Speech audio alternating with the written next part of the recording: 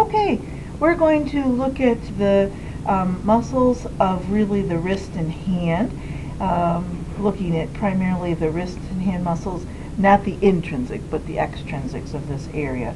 So we're going to start out looking at the extensors, and we've got extensor carpi radialis longus. Remember, extensor carpi radialis longus, and then brevis sits next to him, but longus is going to come to the base of the second metacarpal. Brevis will come to the base of the third. So the movement for both of these is going to be extension and radial deviation. The difference will be where do we palpate. So I'm going to come down to the base of the second and ask my patient to do extension and radial deviation.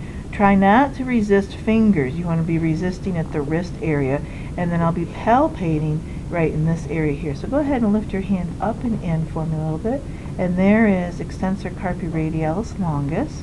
I'm going to move over now to the dip of the capitate, because that'll be at the base of the third. And I'm going to ask her to do the same motion. So she'll come up and in. There we go. And there is the tendon for extensor carpi radialis brevis. Again, with these muscles, sometimes we don't need to do a great deal of resistance. Just the contraction against gravity is enough to elicit, but if we need to, we can add additional resistance. The third extensor is extensor carpi ulnaris. So now we'll come over here to the base of the fifth, and this time the patient's going to need to lift their wrist up and out. So this muscle likes to do wrist extension and ulnar deviation. So go ahead and bring up and out for me, and there we go. Now muscle belly for these muscles is going to be located up here as we come toward the common extensor tendon. So go ahead and just lift up for me again. Up and out a little bit. There we go. We can see muscle belly for ulnaris, and then come back up and in, and muscle belly for radialis muscles a little bit more to the thumb side. Okay, we're going to have her flip over and look at the flexor side. And so first on our list is flexor carpi radialis. Flexor carpi radialis is a long tendon, and it's going to be coming down to the base of the second metacarpal with a slip to the third. So we're going to ask the patient to come up and out. There we go. Relax for me one more time and pull. Alrighty. So this tendon that's easily seen, this is actually palmaris longus. Flexor carpi radialis is going to be toward the thumb or lateral, and so pull real hard for me, up and out. There we go. There is her radialis tendon, just lateral to palmaris longus. So a patient that has palmaris longus, this tendon will be more lateral. Muscle belly, go ahead and relax for me and pull up one more time. Muscle belly will be coming up here toward the common flexor tendon on the medial epicondyle. And then we want to go over and find our flexor carpi ulnaris. This muscle will be coming to the base of the fifth, and so the patient needs to come into flexion and ulnar deviation. Try to not bring in the fingers, but just the hand, and then pull up and in, and there is her flexor carpi ulnaris. Muscle belly wise, it's going to be traveling right up here toward that common flexor tendon. Pull over for me one more time, and there we see the muscle belly for flexor carpi ulnaris. Palmaris longus we already found here in the middle, so we can move on and look at some of the extrinsics going down to the fingers.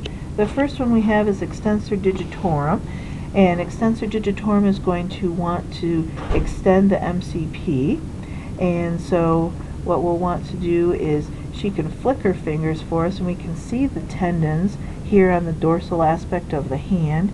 I can give her a little bit of resistance here at the MCP. Go ahead and pull up for me, and that makes those tendons also contract, but what we'll want to look for is the muscle belly.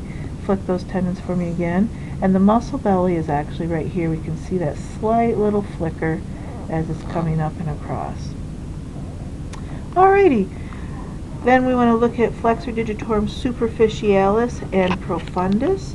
And when we look at superficialis, he's going to be flexing at the pip joint, and so what we want to do is try to have the patient resist PIP flexion and not the other ones. That can be very hard, and so I'm just going to ask her to do some little flicks here, And we can see that muscle belly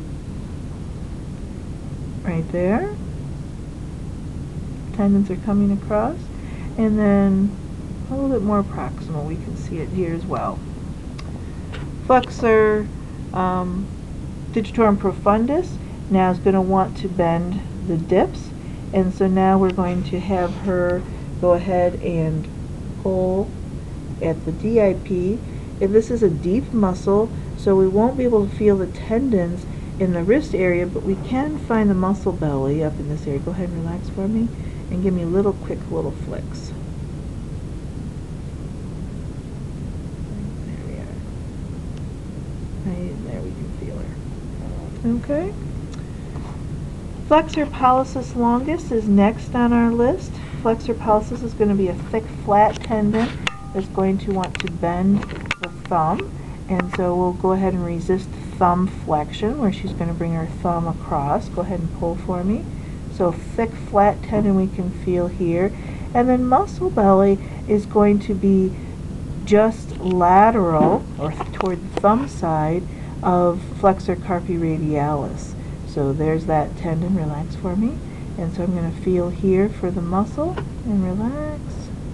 One more time. And there we feel the muscle, sort of a little deeper tendon in that area. Okay, the last group here in this area are the snuff box muscles. So we're going to position the patient back in a neutral position, and I'm going to ask her to do thumb extension, real strong, bring that thumb up toward the ceiling. And we can see here the outline of her snuff box. I'm going to give you a little resistance, pull. So here we can see extensor pollicis longus on the more dorsal border of the snuff box. And then when we come across to the other side, this tendon is extensor pollicis brevis. And then just on the other side of the thumb we'll find now abductor, and it'll be easier to feel that if I have her do abduction of the thumb, and it'll be right down here at the base. So go ahead and pull, and there is abductor pollicis longus. So one more time on the snuff box, thumb up, extensor pollicis longus, extensor pollicis brevis, and then have her move into abduction, and there's extensor abductor pollicis longus.